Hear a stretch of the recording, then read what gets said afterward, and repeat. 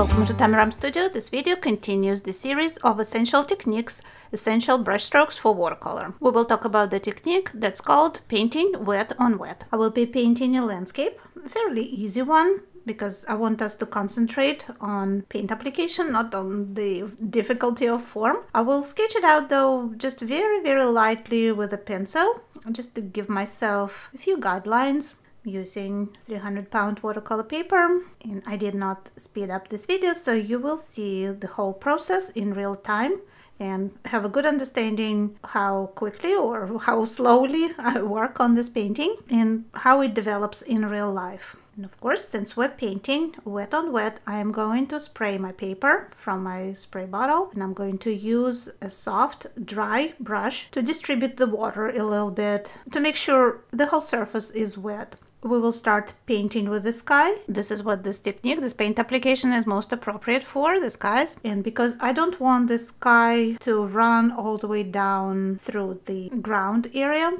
I'm going to just very slightly blot the water on the bottom part of the painting with a clean paper towel. The first secret of successful wet on wet painting is to have large enough brush for the size of paper that you're using. If you watch my videos, I'm sure you've heard me say that a lot. If you use a tiny little brush and you try to get a smooth wash for, let's say, the sky like I'm doing now, or water if you're painting a seascape or any large area, it will be very hard to do with a tiny brush. You might get streaks. It might not hold enough paint and water to cover the surface. The paint can also dry before you cover everything. And also, if you try to add paint to certain areas and you accidentally use too much water, you can get kind of unattractive water blossoms, those cauliflower blossoms. So the brush needs to be suitable, big enough for the size of the paper that you're painting on. And you can also see that I have a couple of rolls of painter's tape under my painting board, and my paper is at approximately maybe 5-10 degree angle, just to help the paint to slide down and mix and create that beautiful even wash that makes watercolor such a unique and amazing medium. More intense brush strokes can be easily added to painted surface, as you see me doing now, if we use sufficient amount of pigment and not too much water. Like I said, if you drip water on your painted surface, you will get water blossoms. Let's continue working on the sky. Paint all these beautiful transitions to yellow, pink, purple. As you see, because the paper is wet, the colors blend together and I'm able to get the soft transitions between different colors, no lines. And that looks exactly like the sky that we see in the reference photo. And I'll mention here real quick, if I needed clouds, I could take a piece of paper towel and blot some of the paint while it's still wet, and that would look like distant clouds. I see some questions online, how do I do clouds in watercolors? So that's one way to do them, is to lift paint when you're working wet on wet. I decided not to do clouds, to just follow the reference photo, and we will have a cloudless sunrise here.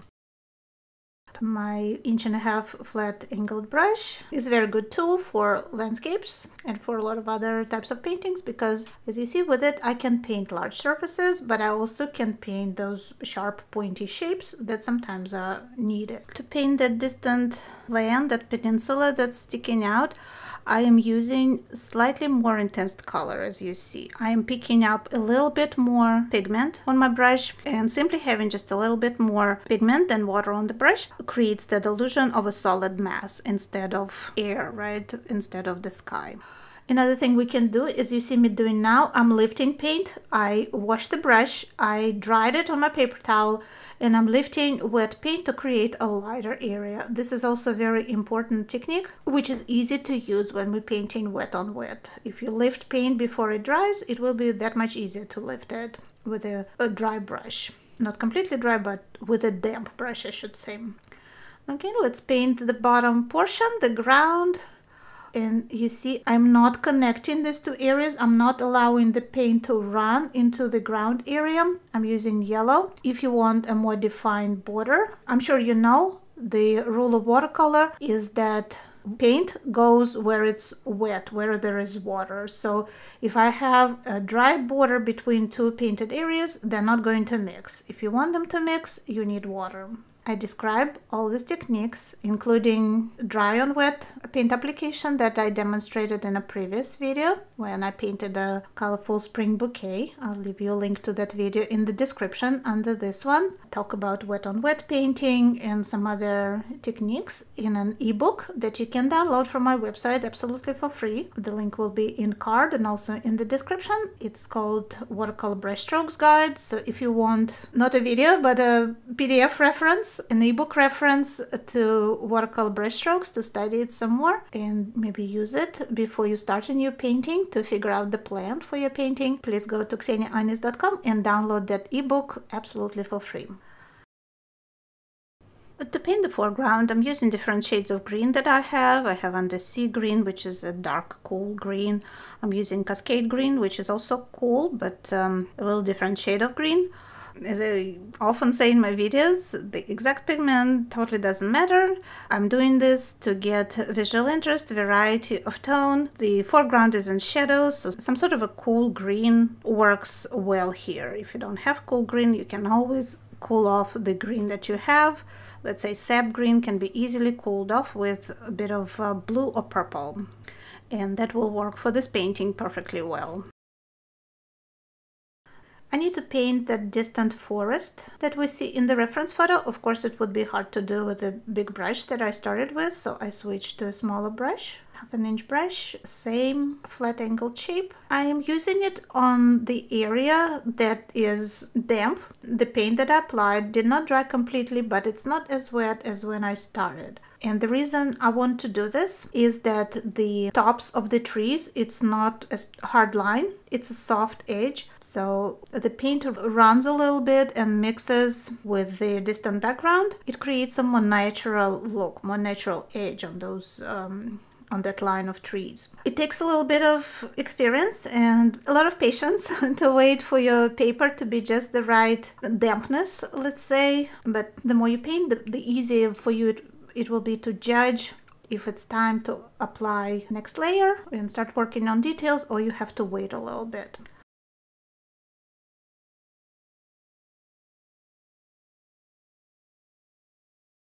You see, I laid my painting flat. I took out those rolls of tape because after paint is applied, wet on wet, we want to stop it from running and mixing. When we have it where we want it, we need to lay the painting horizontally and let it dry. After the first layer of watercolor dried, you see it lightened a little bit. We can add some details and we can finish our painting. You see some turquoise seeped from my drawing board into the paper, but it's okay, it will be covered by a frame anyways if I decide to frame this painting. Before I paint the details, I wanted to show you how to correct mistakes in the painting. You see the trees kind of ran into the grass a little bit, so I'm taking a flat, damp brush and I'm gently rubbing out that area. If you didn't do it while the paint was wet, and it would be hard actually to do it when the paint is wet, it's very easy to do it when the painting is dry. So if you see some mistakes that you made and you think, oh, I need to fix this, just leave it until everything dries and then take a clean damp brush and rub them out and make the corrections that you need. I'm thinking the bottom landscape looks kind of stark, so I'm going to add maybe some flowers, or maybe it's like dry grasses or something. So I mixed opera pink with some Nugenbosch, created orange, and I'm going to apply it on dry paper. And here I'm showing another way to create softness and to kind of paint wet on wet in reverse order. I applied wet paint on dry surface and I'm spritzing it from a small water bottle to soften the edges and make it look more natural. Of course, the flowers are not going to be like really defined spots, they're far away. So I softened them and I picked up excess water with a dry paper towel, and that way you can also create soft edges in watercolor painting. I need to make a small correction. Those trees, I didn't quite get into that corner, so I'm using a small dagger brush to connect those trees together a little bit better. And of course, to paint the details, I will use a small brush. This is 1/4 inch dagger brush. Let's paint that human figure that we see in the reference. I'm going to move it a little bit. I don't want it in the center. I want the focal point to be offset because I have something else I want to do to this painting, kind of put my personal touch on it. We don't have to copy the reference photo. So there will be a lonely hiker there on the hill. It's very easy to paint that figure against the light, just a lot of pigment. And you see, because I need a defined edge, I don't want that figure to be soft or blend with the background. I am now painting wet on dry. The detail I wanted to add to this painting that I thought would be fun to add would be some birds. I have a video where we practiced painting bird shapes and we actually added them to a landscape. I think it always brings a lot of movement, a lot of energy to a landscape, so I'm going to paint a few on this one as well, just to make it more interesting. Make that hiker not so lonely and give him something to look at. I need to kind of figure out where those birds are going to go, what would be the best location for them. I think this will be a good one. And again, very saturated paint, basically no water on the brush and just a few brush strokes. We don't need to paint too many details because those birds are way in the distance. We will not see any details on them. There will be just basically contours against the light. And I think there should be 4 of them. So with the hiker, that will make 5 components of the focal point. It always, odd number always looks better. Let's give our foreground even more detail, even more visual interest with a little bit of splattering. You know, I like that technique. Maybe let's darken a few shadows on the foreground to bring it forward to us. When we increase contrast, that area starts coming forward. It appears that it's closer. Also balances the top and bottom because the birds and the hiker are so dark. We need some darkness in the foreground as well. So when I look at my reference, or if I'm painting outside, I look at my subject and I ask myself a question: do I need a hard edge or I need a soft edge? And that determines if I'm painting wet on wet for soft edges or I'm painting wet on dry for hard edges.